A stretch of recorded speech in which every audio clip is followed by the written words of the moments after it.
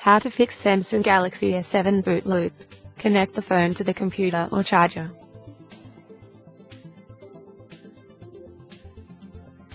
This is hitting two birds with one stone. You would know immediately how the device reacts the moment it detects current is flowing through its circuits and whether or not it boots up normally once there's a more stable power source. Normally, the S7 Edge will display the charging icon on the screen and lights up the LED indicator at the top of the screen when it charges.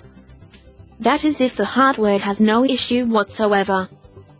So, if this is what's happening with your phone when you connect it to your computer or charger, then everything might just be fine with it. Allow it to charge for 10 minutes and then attempt to turn it on and see if boots up successfully. This is an important step because there are times when you need to bump up the battery of your device so it could continue giving out power, although this is more effective in cases wherein the phone refuses to turn on. But in this case, we are simply trying to find out if the potential firmware issue can be fixed by this simple procedure. Firmware issues may also result to boot loops. In fact, during updates there is always a possibility that the device boots up longer than usual or won't boot up normally at all. Bumping the battery may fix the problem, too, or connecting the phone to the computer may bridge the device to yet another device that wants to access it, thus getting it out of being frozen. Things like these happen all the time and I've encountered some of them personally, and what we're trying to do here is exhausting all possible situations. The telltale signs that the phone is fine is when it charges normally when connected to a charger or computer and that the charging icons or signs are showing. If the computer detects and recognizes it normally, that is also another sign your device is doing good. Step 2. Try booting the device in safe mode. Aside from the fact that we all know about the safe mode, it is actually the diagnostic state for the device.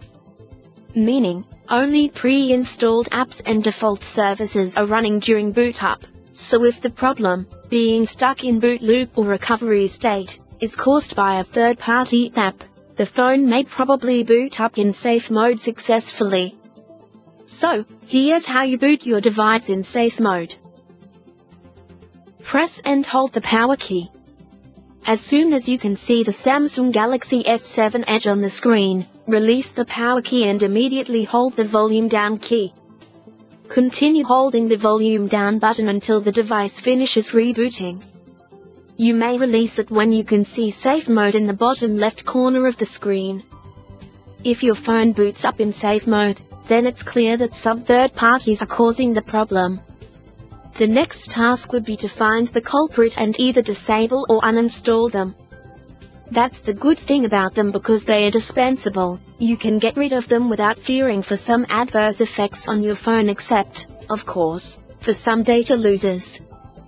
I understand some people may think booting in safe mode is futile because it is not a fix in the first place.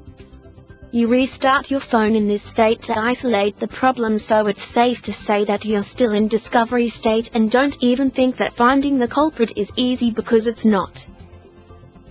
You need to go through each of the apps and then do some trials and errors before you can discover which one is causing, that is if you're lucky. If you find it very difficult to determine which app is causing the problem, one easy solution is to do the reset. However, you will have to go through all the hassles of backing up your data. Step 3. Delete the system cache or wipe the cache partition. You do this if you haven't done the reset already.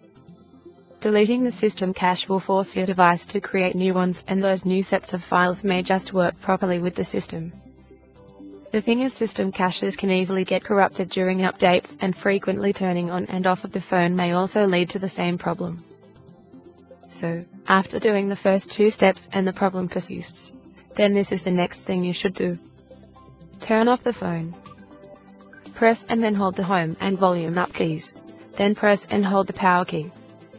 When the Samsung Galaxy S7 Edge shows on the screen, release the power key but continue holding the home and volume up keys. When the Android logo shows, you may release both keys and leave the phone be for about 30 to 60 seconds. Using the volume down key, Navigate through the options and highlight Wipe Cache Partition. Once highlighted, you may press the power key to select it. Now highlight the option Yes using the volume down key and press the power button to select it. Wait until your phone is finished wiping the cache partition. Once completed, highlight Reboot System Now and press the power key. The phone will now reboot longer than usual. Step 4. It's time you did the master reset. The master reset is necessary if the wiping of the cache partition didn't yield any results. As I said in the second step, a reset might be necessary if you can't find the app that's causing the problem. However, if the problem still occurs in safe mode, that's another sign that you really need to do this because apparently it's a firmware issue. Here's how you do it. Turn off your Samsung Galaxy S7 Edge. Press and then hold the home and volume up keys, then press and hold the power key. Note, it doesn't matter how long you press and hold the home and volume up keys, it won't affect the phone, but by the time you press and hold the power key, that's when the phone starts to respond. When the Samsung Galaxy S7 Edge shows on the screen, release the power key but continue holding the home and volume up keys. When the Android logo shows, you may release both keys and leave the phone be for about 30 to 60 seconds. Note, the installing system update message may show on the screen for several seconds before displaying the Android system recovery menu. This is just the first phase of the entire process. Using the volume down key, navigate through the options and highlight Wipe Data /Factory Reset. Once highlighted, you may press the power key to select it. Now highlight the option Yes, delete all user data using the volume down key and press the power button to select it. Wait until your phone is finished doing the master reset. Once completed, highlight Reboot System Now and press the power key. The phone will now reboot longer than usual. The reason why this procedure always comes last is because of the hassle you may encounter backing up your data and files. Samsung, of course, has a suite you can use to make things a bit easier. Smart Switch. I hope things will work out fine after this. Let us know if this helped.